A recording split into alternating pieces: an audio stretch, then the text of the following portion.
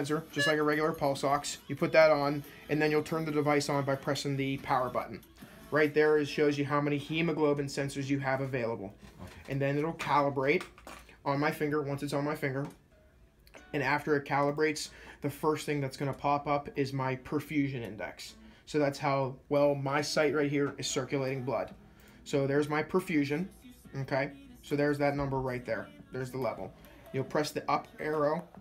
That'll get you your O2 sat. And then you'll press the up arrow again. That'll get you your pulse rate. And there's this bar right here, that bar. As soon as it gets all the way up top, you'll hear a beep tone. And then once you hear that beep tone, you'll be able to press that SpHb button right there to get the non-invasive hemoglobin, that total hemoglobin value. And then once you can get that hemoglobin value, it'll show you the total hemoglobin, and you'll be able to bill for that. The CPT code is 88738. Reimburses Medicare, Medicaid, $6.83. Commercial insurance, $5 to $7. Okay? And like I said, you have your O2 sat, your pulse rate, and your perfusion. And as soon as that bar raises all the way up and beeps, you'll be able to get the SpHb button. You'll be able to get the hemoglobin value. Like I said, it takes about 35 to 40 seconds. So we'll wait for the beep tone.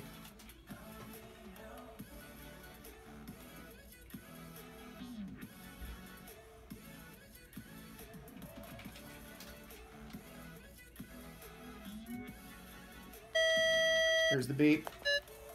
Press the SpHb button, and there's my total hemoglobin value right there, 15.1. It came at the top.